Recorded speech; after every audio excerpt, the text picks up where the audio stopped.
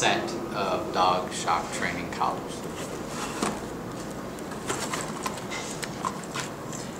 Receiver 1, receiver 2, collar 1, collar 2,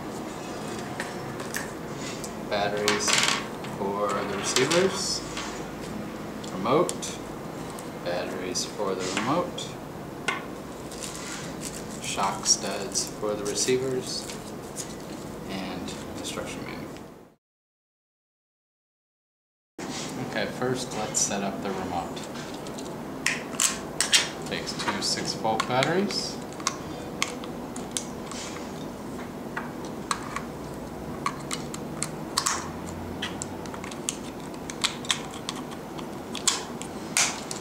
You can see the display is active.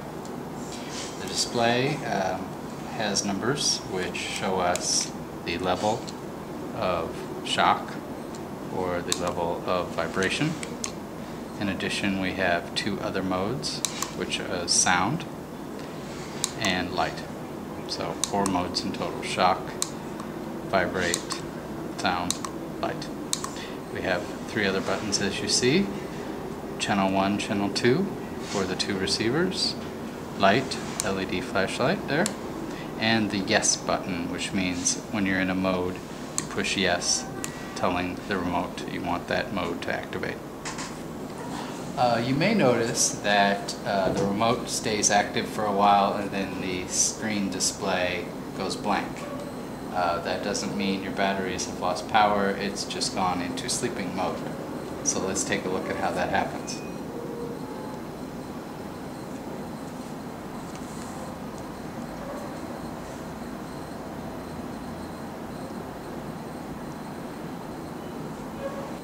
Okay, so now it's in sleep mode. You can see the LCD went off. Now we can press any button, like this button, and you're back on. Okay, now on our initial setup of these receivers, we only want to set up one receiver at a time.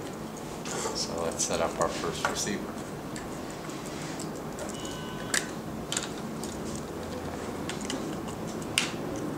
First battery, second battery. Heard that? It's live.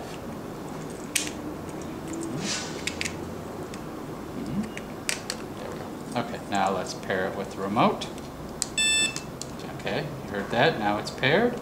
Now let's see if it's working. Let's go to vibrate mode. Press yes. Vibrate. Let's go to sound mode. Press yes. Sound. Now let's see if the shock is working.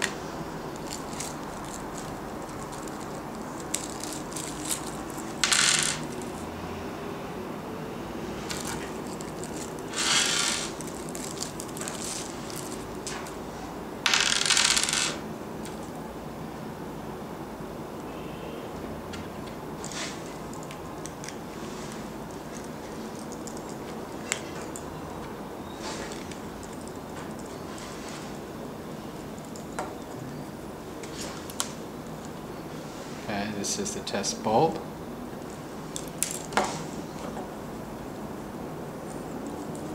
There we go.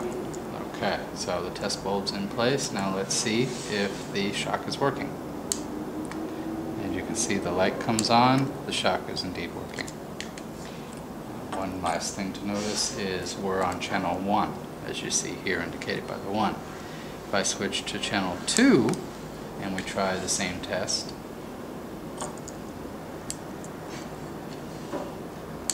in fact see nothing happens.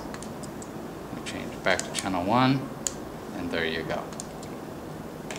So our number 2 receiver is ready to go, so let's see if it's working. We're on channel 1, let's switch it to channel 2. There we go, we're on channel 2. We're in the vibrate mode at 100%, so let's see what happens. There we go, so watch again. Okay, let's change mode. Let's change to the sound mode. Let's take a listen. Okay, there you go. Now let's go to the shock mode and see how that's working. It's at 0 right now, as you can see. Change it to 100. Put our shock studs on.